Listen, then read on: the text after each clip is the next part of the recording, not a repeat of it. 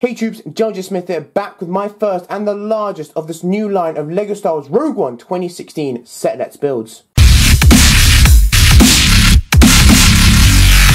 So to start off this new wave, I am back with the TIE Striker, set number 75154, ages 8 to 14, comes with 543 pieces, and it's going to be retailing for £60 or $70. So, I'm going to just repeat what a lot of other LEGO YouTubers have said before. I'm a big fan of the design of the set. I'm always a big fan of getting new starfighters into different variants to what we've seen before. While it is nice to get some reboots, you know, it's always nice to get a new TIE fighter, it's always brilliant to get a complete new design which we've never seen before. That being said, the price. The price, as also what a lot of people have said, it's a little up there. You know, similar to the Special Forces TIE Fighter from last year, the price is a little questionable, and I think that's a big reason this set won't sell as well as it could. I think it will still sell well as a lot of the other Rogue One sets. It's going to sell very well, but I don't think it will sell as well as it could because the price is just, it's a little high, even if some of the minifigures here are exclusive. I believe this is the only set to get the Imperial Shore Trooper, which is very nice, although I'm not sure about that. I can't quite remember what other minifigures we got. That being said, though, let's go right now. This is not a review. The review to this will be down in the description. Go check that out once I've done it. This is just the Let's Build, simply the speed build or time lapse or whatever you call it. I just call it Let's Build because I'm a creative like that. Anyway, let's go right now and build the TIE Striker from Rogue One.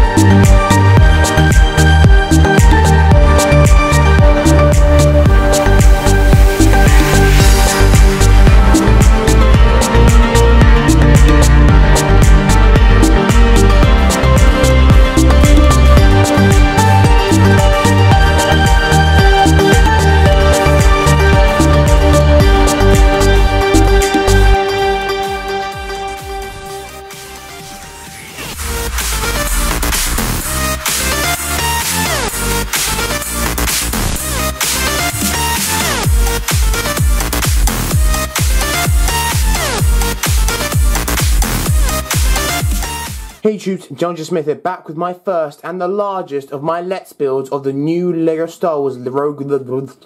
Hey troops, GeneralJSmith here, back with my LEGO Star Wars 2016 Rogue... 2016 Rogue One Let's Sets Builds. Oh. Just like the First Order Guide! Back with my first and the largest of my LEGO Star Wars Rogue One 20... So, as I've said in the past, oh, for God's sake!